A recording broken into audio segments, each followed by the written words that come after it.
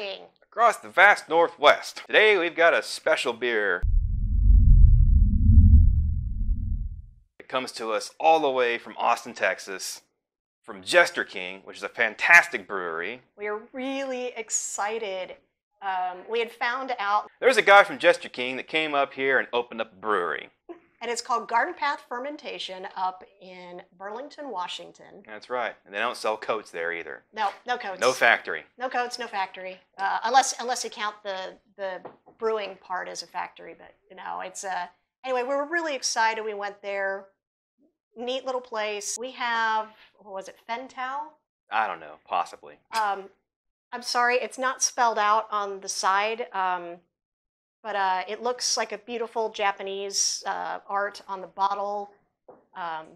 Anyway, we're really excited. It is a barrel-aged sour made with peaches. It's re-fermented with peaches. Ooh, my bad. From Vogel Orchard in Fredericksburg, Texas. Fredericksburg, yeah. Texas. I don't know if there's a Fredericksburg, Washington, but this is from Texas. And it clocks in at 5.5%.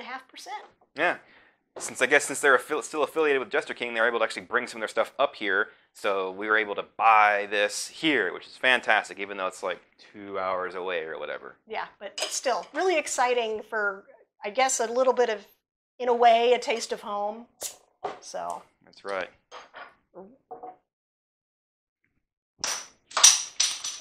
It's a heavy bottle cap. Oh, was it? It was. That's why I was like, should I throw that at the camera? Let's aim away from the camera lens. Well, it was interesting to see the stuff poof off the gingerbread house when Yeah. we did it. Yeah. Most of it actually is settled on the bottom quite well. Nice. Sniff test. Oh. Ooh, it smells fruity, but in a good way. That smells so peachy and fermented and tangy. Sour and that tangy. It almost makes my jaw ache just smelling it. Yeah. It's actually making me salivate just smelling it. Well, let's see if we salivate when we taste it. Oh, Oh yeah, that's funky. that's delicious. That's funky in a good way. That is so good. Yeah, that's wild. It's got that bite from the wild yeast. Yeah. The wonderful, bright, dry finish. This is just enjoyable. This is an excellent brew. It is a 5, hands down. No questions asked, no debate. This is fantastic. We expected nothing more from Jester King. But yeah, I gotta say, knowing Jester King, I expected a 5-star item. This is amazing. I mean, it's almost kind of a bummer that we have to chug this thing. However, we have to chug this thing in chuggability.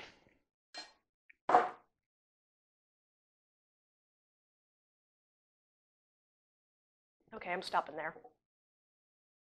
I'm stopping there not because it isn't chuggable. It's actually very chuggable for a sour, surprisingly.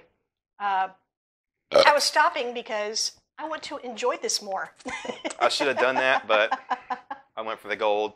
It is very chuggable because it's not overly carbonated. Yeah. It's actually, I would say lightly carbonated. Well, kind of lightly carbonated, but it's still like, it doesn't feel like it needs to be more carbonated. Like it's perfect where it's at, but it's like on the lower end. This is, everything about this screams balance. It is just, it's a piece of art. Yeah, it This really is straight is. up, this is a piece of art. This is delicious. You never let us down, Jester King. Thank you. Yeah, this is amazing. If you could find this, admittedly, this is going to be a bit of a hard one to find because these guys are the epitome of craft beer. I mean, they're up, yeah.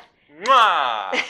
And I don't know how far outside of Texas they distribute, other than us luckily just stumbling upon them in Washington. Yeah, I guess but you can randomly finding it here. Thankfully. You can only get it at in Washington. You can only get it at Garden Path. They're not selling it anywhere else. I think there's probably some distribution things. There must be some kind of legality to where they can bring it up there and sell it out of the brewery.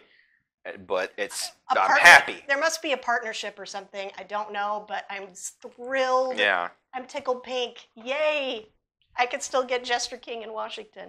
Ron, who is the main dude there at Garden Path, who came from Jester King, was so nice enough to actually show me the brew room where they have all their stuff. They have these ginormous barrels. And super nice dude. It was cool to shoot the shit with an Austin, Texas dude. So yeah, if for some reason, Ron, you happen to stumble upon this video, thank you very much for your hospitality. We will be back. Well, thank you very much for watching this episode of Brew Trekking. Please like, share, subscribe, smack the like button. That's right. Give it a good heart. Just get it. Make sure to check out our social media information that is down in the description and watch more videos. Yeah. Thanks, folks.